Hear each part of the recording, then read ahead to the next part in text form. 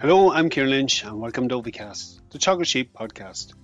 Each episode will bring you latest insights, advice and technical updates for the sheep industry. This week's episode, we're joined by County Kildare sheep and beef farmer James Johnston and his Teagasc advisor Dr. Rachel Taylor to get insight into James's system, grassland management and how he's addressing some of the challenges he's facing going forward. We discuss grazing groups and use of temporary fencing, fertiliser and soil fertility. Rachel and James outline plans for this year's silage crop, the importance of completing a fodder budget, and the role of high quality silage has for the winter ahead.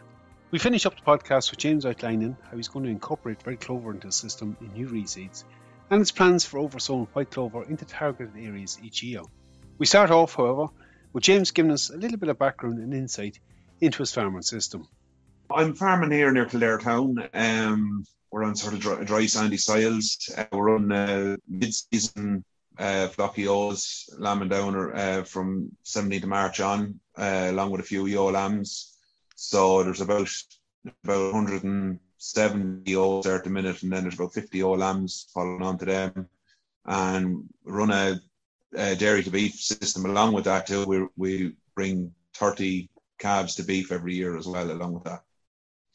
James, our system's heavily dependent on good grassland management and something we're going to come to in a moment. Look, you're in the second half of lambing. I suppose the main flock, James, is pretty much all lambed at this stage, are they? Yeah, only a few stragglers left. We're into the ewe lambs now.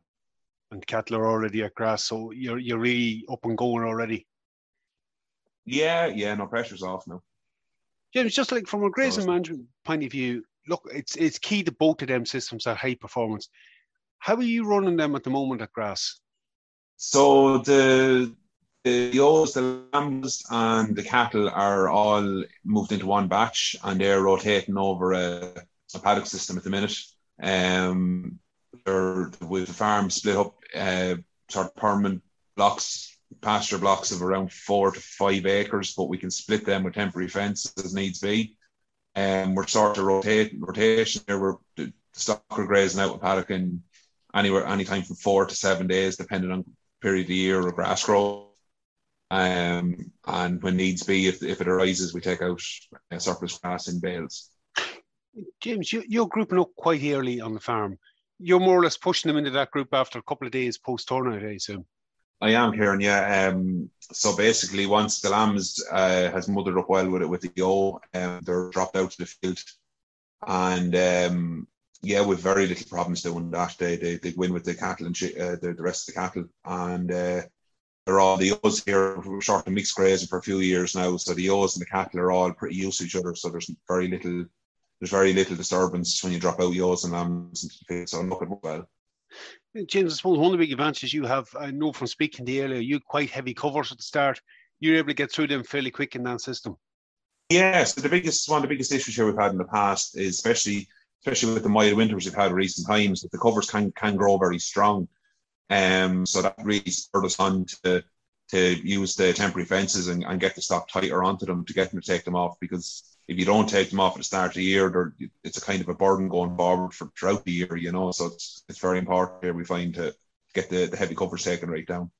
Yeah, it's always that challenge. We love having grass to turn out, but getting it dealt with and getting into that second rotation is important. Look, you spoke there about the temporary fencing. I'm assuming you're working off mains electric. What kind of temporary fencing setup are you using? Yeah, it's very simple, very, very basic and simple. It's just basically 3-geared reels and white plastic posts, and we literally just feed off most of the boundary has electric fence along it, and we just feed off that with 3 strands, and it seems to work. We've no real escapees or anything with it. It seems to work very well for us. So that's it. It's quite simple and straightforward. And you've some of that already set up from turnout onward? Well, I do, because I basically try to get the lambs used to it as soon as possible, really. That's the big thing about it, is once the lambs and the ewes get used to it going forward, you'll have no problems the rest of the year. It's probably a useful tip for many. Look, I suppose one of the big challenges this year, and you've already addressed some of them, as far as you have the grazing group set up early, you have temporary division set up early, so you're protecting your regrowths. Fertiliser is a big challenge at the moment, and I'm going to bring in Rachel at this point. Like, you've completed a nutrient management plan for James's farm last year, and I know it's something, James, you've been working on for a number of years. What kind of soil fertility levels are we looking at, Rachel, and how is that going to be an advantage for James this year? I suppose over the last few years, it's one thing that James has focused on is the soil fertility in order to maximise his grass growth. So on his farm, he's lucky enough that lime in the last round of samples we took wasn't needed. Soil pH ranged from about 6.2 right up to about 7.2.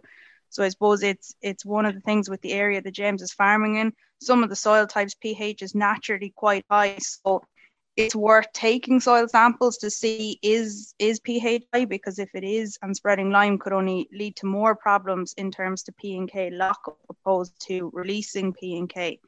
The P's and K's index on the farm, P is high, it's 3 and 4 across the whole farm. K is slightly lacking. In some of the paddocks, it's down to index 2, predominantly the ones where we're taking cuts of silage out of, but in the grazing ones, it was largely 3. So there wasn't a huge need for compound fertiliser this year on the farm, luckily for James.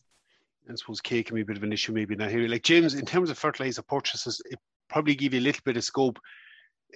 You've moved a little bit more towards straight nitrogen in a lot of areas, only targeting that compound where it's needed. What, from a grazing point of view, like is it urea you're going with for the main season, or how have you changed your approach to fertiliser this year? Yeah, so basically it's predominantly urea, and maybe then later on maybe some protected urea, and maybe something with the P and K if there was the odd paddock was a bit low in indexes, maybe something like 18,612 or something, just to help balance out the low index there. But generally speaking, it's either urea or protected urea here, to be honest. So it give you a bit more scope this year. Look, I suppose the other big challenge at the moment, and I think it's one we're already cognizant of, is planning for silage. James, you've some ground closed up at the moment, have you, already for silage? I do, Ciarán, yeah. So the first 2 paddocks would have been grazed off with the sheep. There's about 8.5 acres in total there.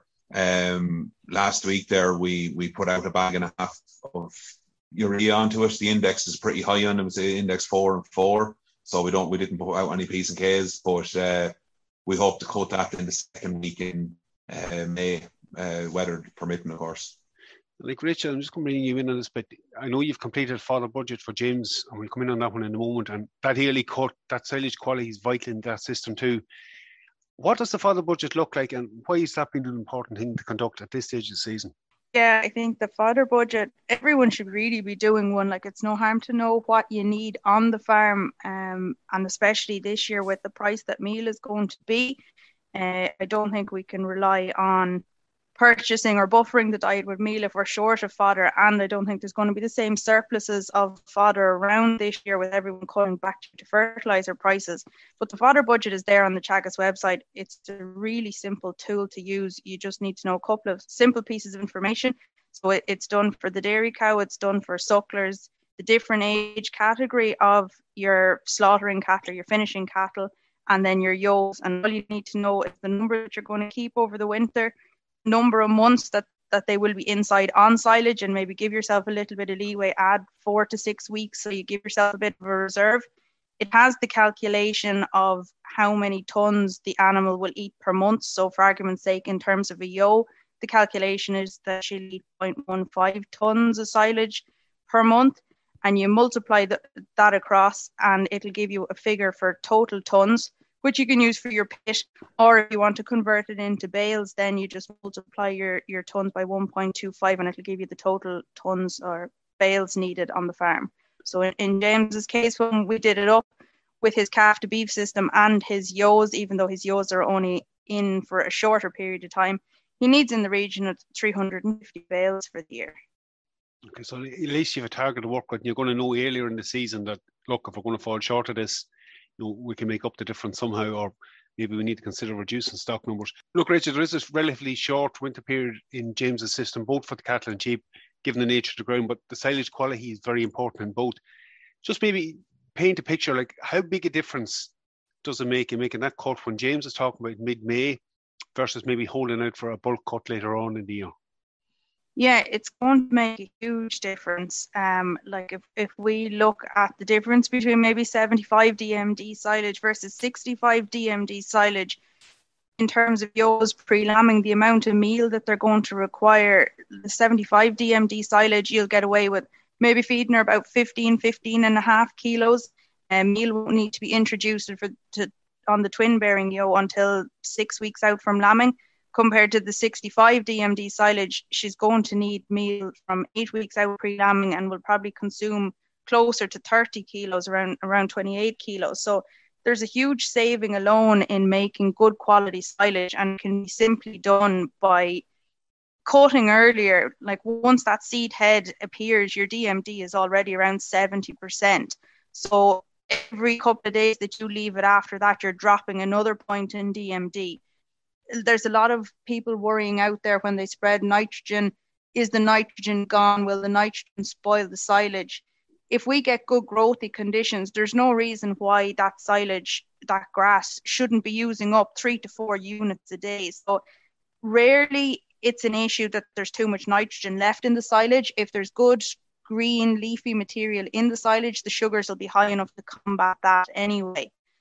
So that's not an area that should be concerned. Your main area is taking it when it is leafy and get that high DMD silage to save on concentrate feed.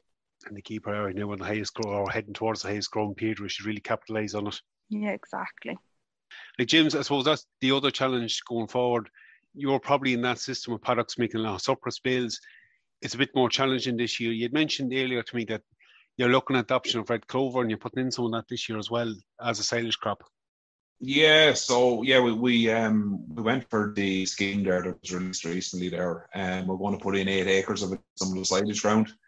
Look, the silage ground here is a long time since it was reseeded, and really with the price of fertiliser and everything, we just said we're better off getting a decent sward of grass in it as opposed to feeding an old unproductive sward. So we reseeded 8 acres. It's going in with red clover, and there's another 10 acres that will go in with a standard cut and graze mix. But yeah, it's just to get the benefit out of this pricey fertiliser, I suppose, is the main point of it. And look, when we're touching on that, I know you've an interest, and you mentioned this to us, a recent grass walk of trying to rejuvenate some of them swards and trying to oversow some clover this year. What's your plans for that? So yeah, the 8.5 acres I've locked up there for to cut the second week of May. I'm probably hoping to go in maybe after I get the cut of bales off it and oversow a bit of clover into it. Just to see how it goes, and maybe do maybe do 2 paddocks then going forward every year if it turns out to be a success. So that's the plan going forward, anyways. Hopefully, so you're aiming to rotate around the farm. I suppose the key thing there is you're just focusing on a particular area and doing it early in the season. That's it, Ciarán. Yeah, like this farm dries out very quick. Like so, the window for oversowing clover, I think, was really, into May, and after that, then I think it's just. Yeah, on maybe moisture in the back end or something until you get a bit of rain. But generally speaking, some are extremely dry here. So, yeah, I think it's just trying to focus every year, get a paddock or 2 in May into a bit of clover maybe. Look at the system changing every year. It's about making small changes and trying to improve them. James, it was really great getting an insight in your system. Rachel, thanks you very much as well for that update on it. No problem at all. Okay, we're going to have to leave the episode there at this point. Hopefully we'll be able to catch up with James in a later episode. Hear how that clover incorporation has went from and what impact it has had on the system. As Rachel has outlined, completing a fodder budget is a key thing we should consider at the moment. I've included a link to that budget in the description of this podcast. Again, it's something we need to focus on, as well as the production of high quality silage for next winter. That's it for me for this episode. Again, for any updates on the programme, keep an eye on our Twitter page at Ciarán Sheep. I'm Ciarán Lynch. Thanks for joining us. Don't forget to subscribe and listen in to any of our episodes.